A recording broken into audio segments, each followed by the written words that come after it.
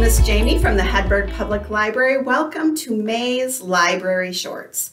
We've all heard April showers bring May flowers, and so this month's library short is all about writing and flowers. And we're going to start off by reading kind of a silly story, and then we'll do a little writing activity. So, let's read Fran's Flower.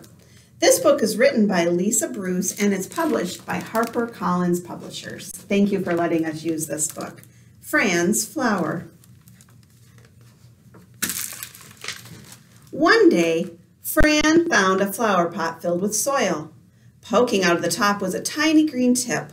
"I will grow this flower," Fran said to Fred.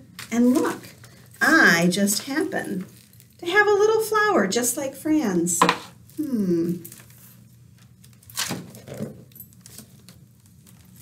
She took it home. "Grow flower," she said, but the tip stayed tiny. "I think this flower is hungry," Fran said. So Fran went to the fridge. Inside she found some of her favorite food. She gave the flower a slice of pizza. The next day, Fran gave it a piece of cheeseburger. Then she gave it spaghetti, 2 chocolate chip cookies, and a large spoonful of strawberry ice cream. Do you think that's going to help the flower bloom? She even gave it one of Fred's juicy bones. But the flower didn't grow. The tip stayed tiny. Fran got fed up. "Silly flower," Fran said, and she threw it out the back door. The flower pot fell onto the ground and rolled away. The rain fell on it. The wind blew on it. The sun shone on it. Finally, the tiny green tip grew and grew and grew until one day Fran and Fred went outside to play. When they opened the door, a surprise was waiting. A big, beautiful flower just for Fran. And that is the story of Fran's Flower. And look, my flower grew too. It's gorgeous.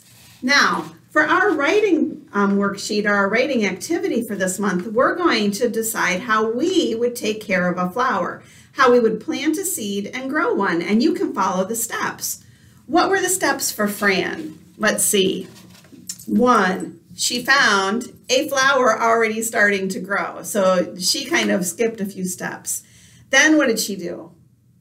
That's right. She fed it all sorts of crazy things like pizza and even a dog bone. So those were the next steps for Fran. And then what happened? She got frustrated and she kicked it out of the house. And that's where it got good for the flower, right? Because when it got put outside, what happened? The rain fell on it, the wind blew on it, the sun shone down, and sure enough, the flower bloomed. And that was how Fran planted and grew her flower. This month, I have a writing sheet for you, and it's all about how to plant a flower. And you'll think about the different supplies that you might need and the steps that you'll want to follow. And that's how you'll decide how to plant your flower. And then if you'd like, you can write it into a story, kind of like Fran's Flower, and draw some pictures to go with it. The back of our sheet this month has some bumblebees and a beautiful flower to color. So if you would like this little activity sheet, go ahead and stop at any of the desks at your local library, and they should have access to it. And you can download this sheet to help you plan how to plant a flower.